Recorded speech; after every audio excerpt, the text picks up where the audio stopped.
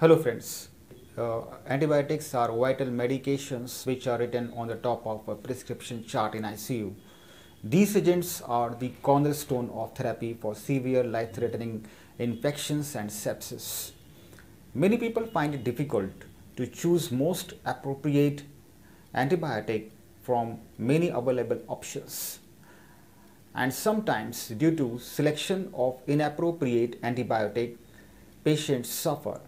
Therefore, before selecting an antibiotic for your ICU patients, you must know certain principles, certain criteria, which I am going to cover in this video. There are 5 criteria.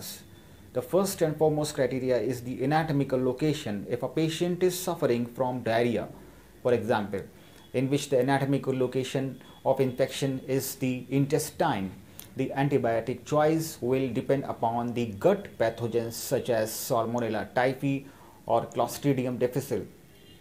Similarly, in case of brain infections, for example, acute bacterial meningitis, you will require different set of antibiotics directed at a specific type of pathogen which can penetrate the blood-brain barrier also. So, antibiotic selection will depend upon the anatomical location for 2 important reasons. First, the bacteriology or microbiome will be different in that location, and the second reason is the antibiotic penetration to that location. A meticulous history and physical local examination will be able to localize probable site of infection. Knowing the source of infection will also help you in planning a surgical procedure for eradication of that source, and this is known as source control, which is a definitive treatment for many difficult to treat resistant type of infections in ICU. Now the second criteria is the prior culture and sensitivity reports.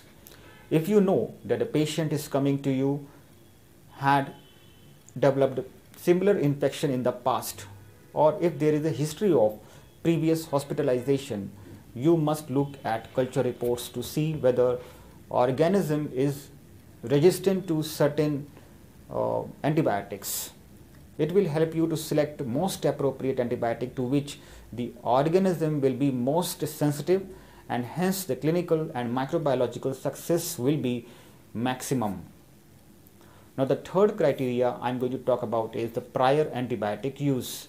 While you are inquiring about the previous hospitalization, always look at the discharge summary and the prescription charts to get an idea about the antibiotics patient was receiving in the past, which is a crucial information to guide your antibiotic selection. This itself is a risk factor for possibility of acquiring MRSA or Pseudomonas, Klebsiella and multiple drug resistant organisms. Now the fourth criteria is the local epidemiology of antibiotic resistance. You must discuss with your clinical microbiologist or infectious disease consultant about the antibiogram of your ICU. This antibiogram will inform you the types of organisms microbiology lab has isolated and their sensitivity patterns in different biological samples over a period of time. So by this you will know about with whom you are playing, right? Now the fifth criteria and the last criteria is the safety and cost of comparator drugs. Sometimes you get an antibiotic sensitivity report in patients' previous health records which shows a particular organism is equally sensitive to 2 previous different antibiotics.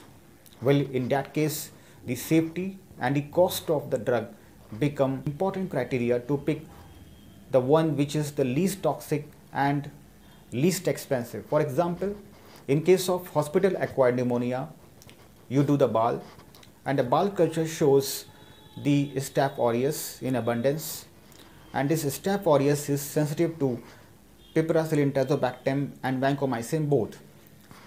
Now, this patient has high urea creatinine value and shows the feature of AKI in ICU. So you may not like to use the vancomycin. Rather, piperacillin tazobactam would be a better choice as the nephrotoxic potential of piperacillin tazobactam is lesser compared to vancomycin. So these are the 5 important criteria to select, to choose the antibiotic, the most appropriate antibiotic for your ICU patients. And I hope that next time when you are prescribing or writing an antibiotic on the prescription chart, ICU prescription chart, you will definitely keep these principles of antibiotic selection in your mind. Of course, later you have to de-escalate the antibiotic based on the fresh culture and sensitivity reports from various biological fluids. So that's all for today. Thank you so much.